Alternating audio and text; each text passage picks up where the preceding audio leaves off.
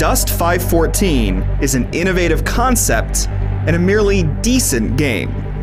The idea behind this online-only first-person shooter is brilliant, at least. In the EVE Online universe, player corporations vie for dominance over planetary regions. The resulting battles are fought by brave Dust Warriors with the assistance of the friendly ships that orbit above.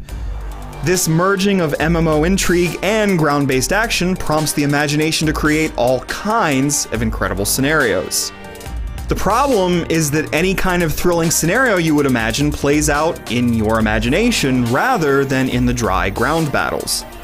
The greater impact of battles is largely felt in EVE, and only if you're a member of a significant cross-game corporation. As a lowly grunt on the ground, the effects aren't as noticeable. While the overarching character progression and space-based planetary conquest are persistent, the actual battlefields are not. This is a standard team-based multiplayer shooter in which teams of limited numbers take aim at each other with various rifles and rocket launchers, or perhaps from behind a tank's mounted gun. The shooting is just serviceable, functioning well enough once you get used to a few idiosyncrasies. The controls are one such idiosyncrasy. They're a bit mushy, even if you plug in a mouse and keyboard, in contrast to the bounciness of the light attack vehicles. Other issues that affect the shooting range from audio problems to frame rate drops and momentary pauses. Still, with friends and other allies, you can bring out the best in Dust 514. A well-placed sniper, a healer at the ready, a heavy weapon specialist, and a couple of large tanks make a formidable attack force. There are moments of excitement during close matches, particularly in the domination mode, in which teams wrestle for control of multiple capture nodes. There's joy in joining a small infiltration squad and capturing peripheral nodes as the larger skirmish rages around another node.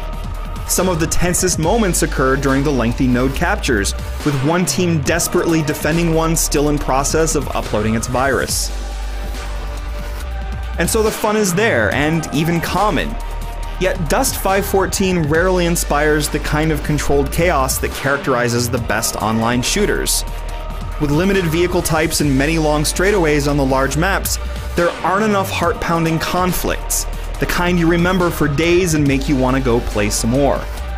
Your superior tactics may allow you to triumph, but the warfare is more intellectual than emotional.